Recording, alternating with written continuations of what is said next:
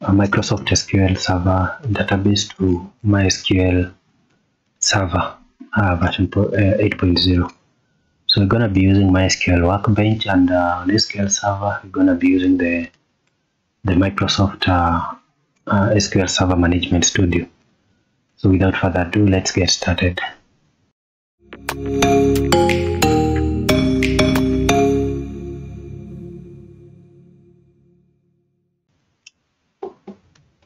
So let's go ahead first of all and import our database in Microsoft SQL.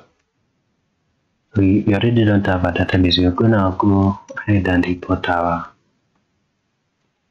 Northwind database. So what we're going to do here is attach, because we have the MDF file. So we're gonna go and attach, not restore, but attach our MDF file.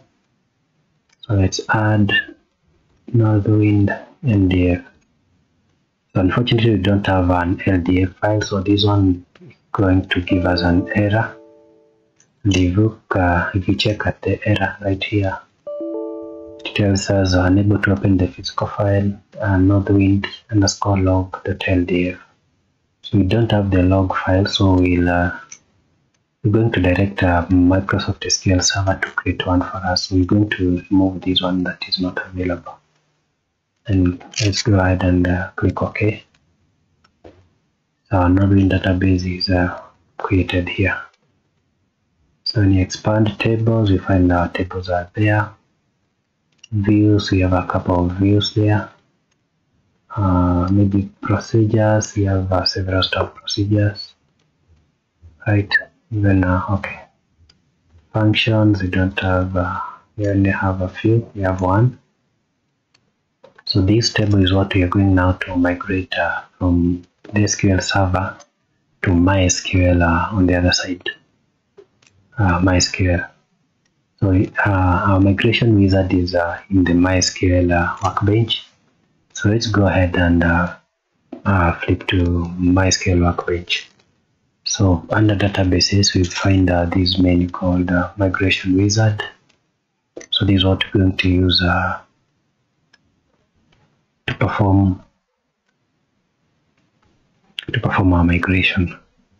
So first of all, let's go and let's open our ODBC data source, because we need this one for us to be able to connect to the Microsoft SQL Server database. So we're going to use let's just search from the start menu, ODBC. Let's use the 64-bit because my computer is a 64-bit version. Right, my operating system is 64-bit based. So we're going to use ODBC 64-bit. Right, so what we'll do, we'll create a new data source using SQL Server. Okay, so we can give it a name. Let's say migration SQL Server migrate. Can give it such a name. It's a bit long. Okay. Our server name, we're going to be using the localhost, so you can either use the IP address. Okay. Alternatively, you can just copy the from MySQL, from Microsoft SQL. You can just copy this from here and paste here. So the computer name of the server can also serve as the server name. Okay, here it's the server name actually. So you can either use the server name or the IP address. And again, you can still use the dot sign. Still means localhost. So we're gonna use the SQL Server authentication. So select the second option and make sure this one is checked, so that we're able to enter our SQL Server authentication logins. So we're going to use the system administrator. Then go, let's enter our password, click next. So we have to change this default database, right? So we'll change it to Northwind because we already have the database in the Microsoft SQL Server. So change the default database to Northwind, so that whenever this data source is selected, it comes with the database name. So let's test our data source. Successful. So Microsoft SQL Server Migrate, that's our data source. So click OK. Let's cancel this one for now. So let's start the migration process. Just click Start Migration. Right, so source RDBMS connection parameters. Our source is the Microsoft SQL Server, so let's select from the drop down. So as you can see, you can migrate data from several sources, including Postgres and Microsoft Access, and even including MySQL itself. So let's use Microsoft SQL Server for now. Don't have installed data source. So we're gonna create a new one. Can call it okay, we already have it, SQL Server Migrate. It's there, so we just select from the drop down pre-configured ODBC data sources. So then because the password is already entered, we can no need to specify again the database because it's already specified in the data source. So let's click next. Our target RDBMS is now MySQL. So let's just do a new connection. Can remove the existing connections.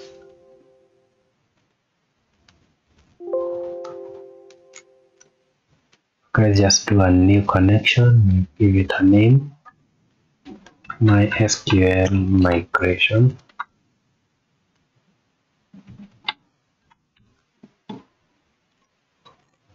Okay, the IP address will be the localhost and the default port will apply. Our root password will still remain. So our password is already, because we are already logged in MySQL. Our database is already stored, so we don't need to specify that. So we leave this one blank for now because we don't have the default database. Let's test our connection. Provide your root password. Successfully made the MySQL connection. So you can close that. Now our connection to the target is already active. You can decide to store this connection for future use. So you just give a name here and click next. So let's keep this for now.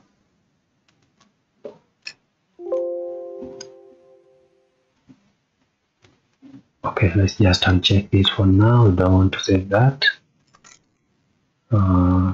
Please enter password for the following service, MS SQL. So just to confirm, please enter the password for the following service, MySQL.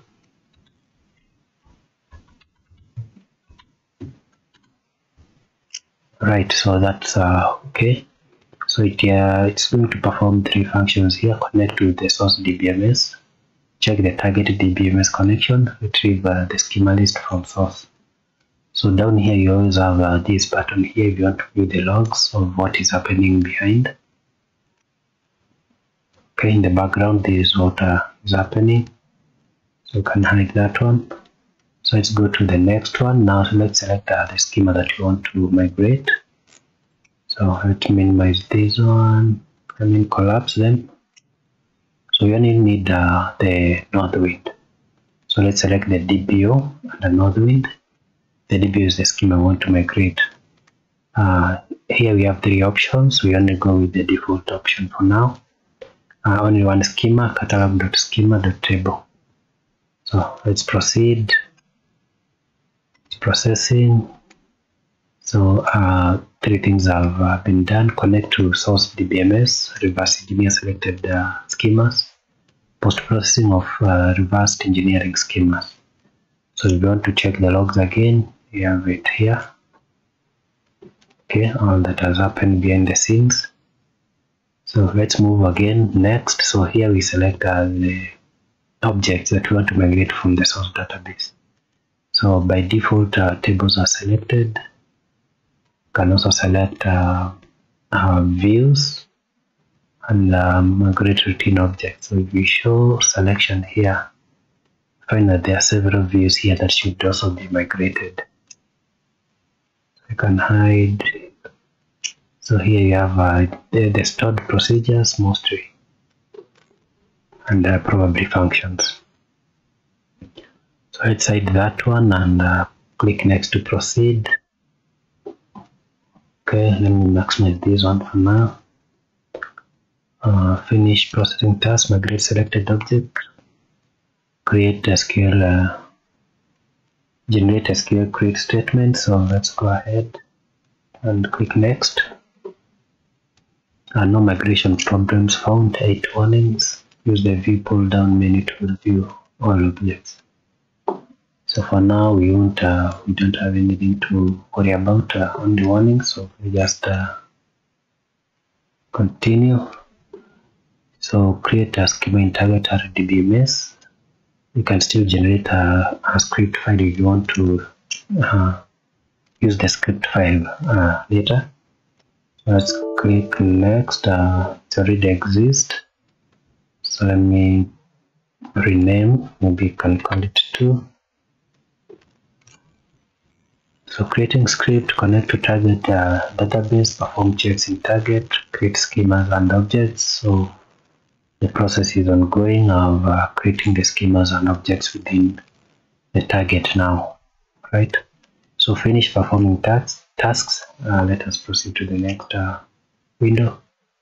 So all tasks have gone on successfully, as you can see here. No error. So that's in case there is an error and you make changes, then you can recreate objects to run the process again. Let's go next and now copy the data. So online copy of table data to target RDBMS. So this one is going to copy our data right away, right? So again, there is this option here, target tables, that is delete contents before copying data, right? This means on the target DBMS, you delete everything that is already in the tables. If there is any data, you clear first the data before copying the new data from the source database. So because it's a new database, we are not going to clear anything. Let's go and click next. Preparing information for data copy. Determine number of rows to copy data to target RDBMS. So that is complete. Click next. So that's our data migration report right here, right? So we have gone through all these steps here. Until now, we are in the last stage of the migration report. So our migration is successful. As you can see, everything succeeded well. Now let's click finish and maybe go back now to our MySQL Server and refresh. You should find now our node in the database here, and if we expand, you should find some tables here, and also these tables should have some data inside, like you can see, right? So we have been successful to migrate our data from Microsoft SQL Server to MySQL using MySQL Workbench data migration tool. And basically that is it for this video. So if you are new to this channel, please consider subscribing. Leave a comment below, let us know what you think about this content. And also please share with those interested in this kind of content to learn more about database management systems like Oracle, Postgres, MySQL, and even Microsoft SQL Server. So thank you for watching this video, and let's meet in the next video.